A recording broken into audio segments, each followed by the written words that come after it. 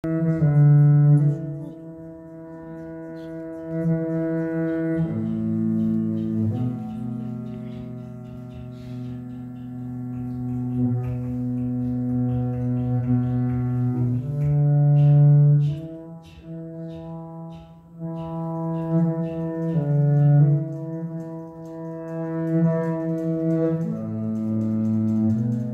if we never got the chance to know God? Would we have had the chance to know Satan? And if we never had the chance to know Satan, then maybe we could have taken God for granted. And what if we didn't know who God is? Would we have grown from the challenges that Satan brings? And what if Satan was weak? Would we have relied on God? Anyway, what if we never got to experience death in any shape, form, or fashion? Would we have taken the time to sit down and appreciate life? And what if we lived on a daily basis with purpose or meaning? Then who knows? Maybe we wouldn't depend on death to take us to heaven. What if we didn't have simple things like peace, love, or happiness? And what is the whole point of having feelings anyway? And what if life is nothing without the existence of having feelings? Then maybe there is a point in having peace, love, or happiness. What if we had mastered the art of human nature? Many things in life would be perfect. And what if things in life were perfect? And I guess life wouldn't be that interesting. What if there was no time? Would it be possible to make time for anything and still? What if there was no such thing as time? Would we have time? What if there was no sun by day, nor the moon and stars at night? Then I guess we would understand what the blind folks see. And what if we never had the gift of speaking because our voices and tongues were numb? Then the true meaning of ignorance would be bliss, because the truth hurts. What if Martin Luther King Jr. had a nightmare instead of a dream? Then maybe people would never be free at last. And what if Nelson Mandela's knees were too weak to take that long walk to freedom? Then most of us would still be walking towards that freedom 6 feet deep. And what if Malcolm never accepted the X as his last name? Would there ever be a religious scar in the history of political science? And what if Hector Peterson never got shot? Or even took to the streets on June 16? Then maybe it would have been someone that we looked down on, and the youth would still be inferior. What if there was no black? And what if there was no white? Then I guess everything would be the same. But what if everything was the same and still made a difference? Then I guess everything would have the same difference. What if I could go back into my past and right my wrongs? Maybe life would have become better, and maybe life would have become worse. What if fate had piqued my interest to see what the future holds? Would I still be the same man today and still go back into my past and right my wrongs? What if I didn't smile? What if I didn't fight back? What if I never had doubts? What if I never had fears? What if I took a left turn instead of a right? What if I listened more and spoke less? What if I was more positive than negative? What if? What if? What if?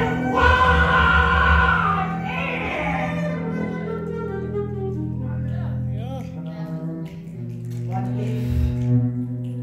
What if we could stop saying what if? Maybe we could accept life and look at it through God and His blueprint plans. And maybe we could accept each and every day. Take it as a gift in the present as it presents itself in life. Could be like puzzle pieces, and everything there was is, and that would be, would fall into place. And maybe we could stop for a minute. Stop figuring things out and let faith play its part. Then I guess our hearts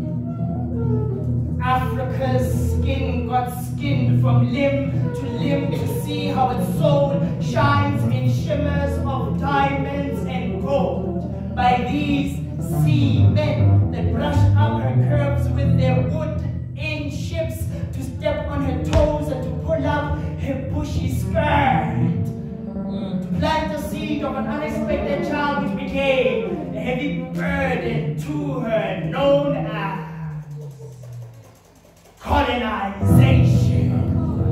They stabbed her with flagpoles, claiming to own her as they raped the child with shovels, undressing her to see how much her body is worth in the global market. They wouldn't do the dirty work themselves, so they used the children already in brown pigment. They got starched up from all the potato pickings they have been doing every day. Most of the children are auctioned up, measured by means of appearance which aided to settle the price tag.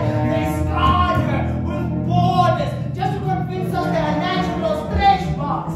They sucked her dry for vitamins and minerals to be left dry and to suffer from malnutrition. Her children are left to pick up the bits and pieces that are left just to put her back together again. For they were self-centered, for she was the center of the map, for she is the center of attraction. After being abused and misused for selfish benefits, her body parts are spread all over overseas and now.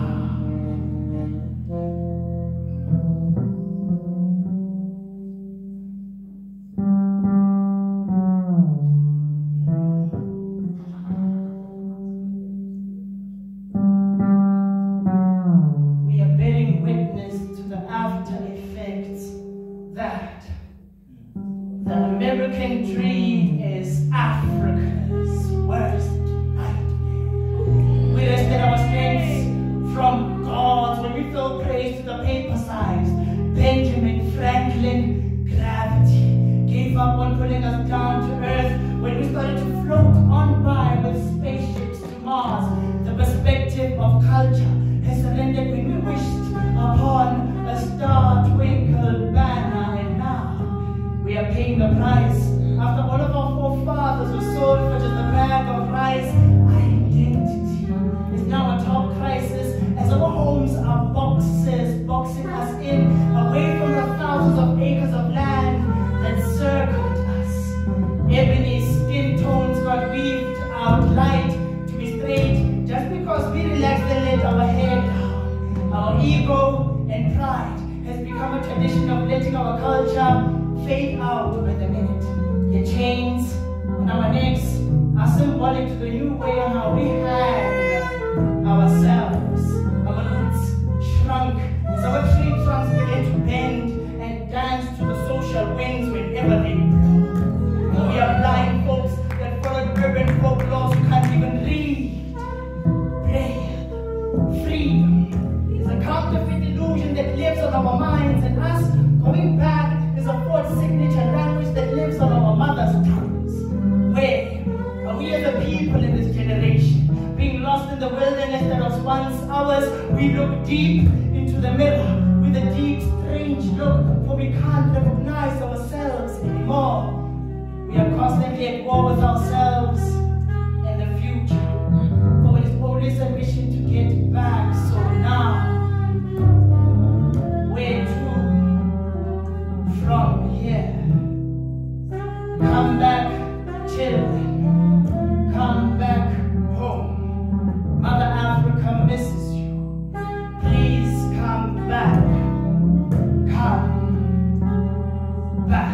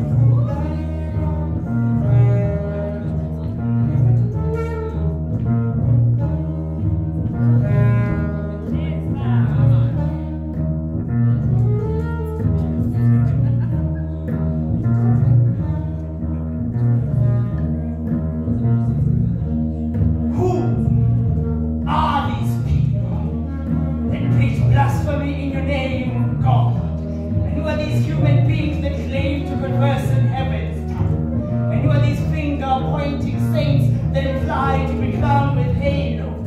And who are they to ordain themselves righteous and provoke faith and play with him? These so-called angels expect a righteous rank at the expense of those that seek goodness and mercy on a daily basis.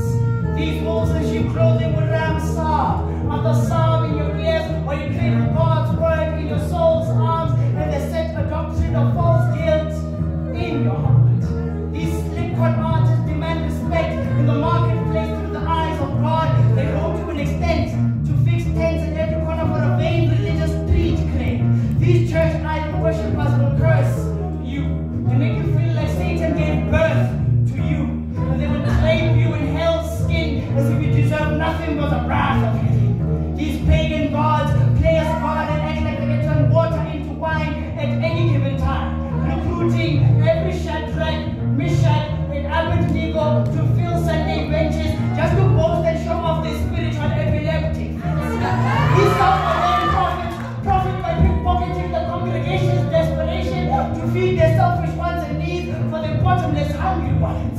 These supermen with Bible verses as an S on their chests compete with Jesus to be the better hero by trying to save everyone, especially those damsels in spiritual distress. These judges will throw bombs of bad words while blindsided to their own transgressions. They have convinced themselves they are high-powered human beings with godly authority. Amen, Bazarwani. Amen, Bazarwani. Let us open our third eyes and realize we are plotting against ourselves. For children who are pompous about God simply smile with the serpent behind closed doors. Those that judge others will condemn themselves. God never appointed anybody to shortlist anyone as the chosen few. For we are common folks that seek God and heaven for solace however possible. We are all on the same path, trying to figure out the very essence that God has planted in our presence. So let God do his work in peace, and let us cultivate light amongst ourselves. Generations upon generations will inherit the speech that we constantly preach. Men have twisted the word long before time existed. And the devil is not as black as he has painted, so don't be colorblind. Teach ourselves to learn the density of souls and tongues in order to know how to hold water firmly first before attempting to baptize. The message has been chiseled and set in stone way before the Ten Commandments were formulated. We follow the sound of God's name blindly, for the nearer the church, the further God is. Adam stopped being the fruit of Eve's eye. Angels did the dirty dance with humans of earth. Cain killed his brother, for he was not seen being able. Samson broke his vow by sharing his block strength. Noah the dragon forgot about the drowning world. David fell for flesh and killed for guilt's sake. Joseph's brothers casted him into the belly of a well. Peter started a revolution against Christ, and Paul spilled blood on his hands in the name of God. Lucifer himself was once an angel in heaven. Even Jesus questioned God's intentions with his last breath. So sin to us is as close as life and death is. In order to be right, we need to be wrong first. We have blamed God for his violent distractions when we have done all of this to ourselves. I pray that you break your promise, God, and trust this world in us once again, or we should make your yoke easy and just turn back and come into salt. Amen, Bazarwani. Amen, Bazarwani. Amen.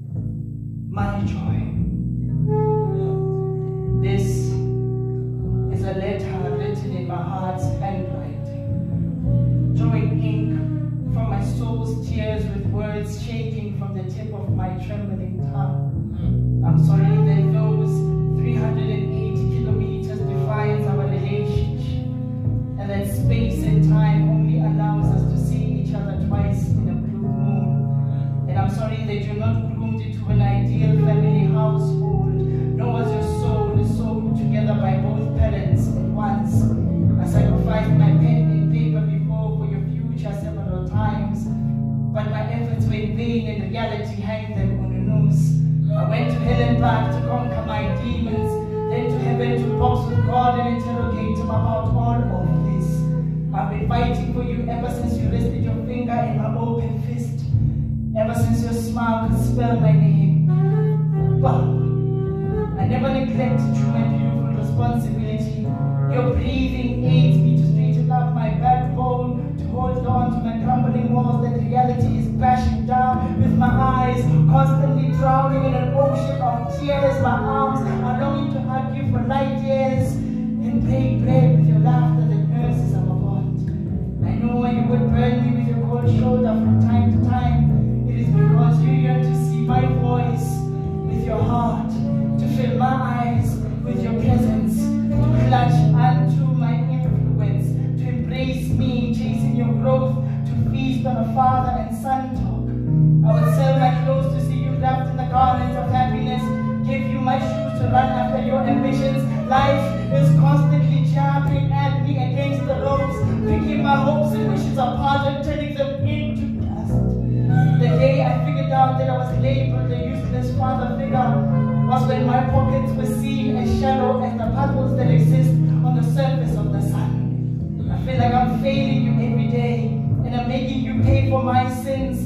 I beat up my heart for it to beat with bleeding bruises. My sky keeps on collapsing onto my shoulders as my gravity is easily giving up on me. I wrestle with my eyes to keep them closed at night to sleep, as your absent presence haunts me in every dream. I am tired of us chasing each other's shadows. Sometimes I feel like taking a sip of death would quench your lives fast.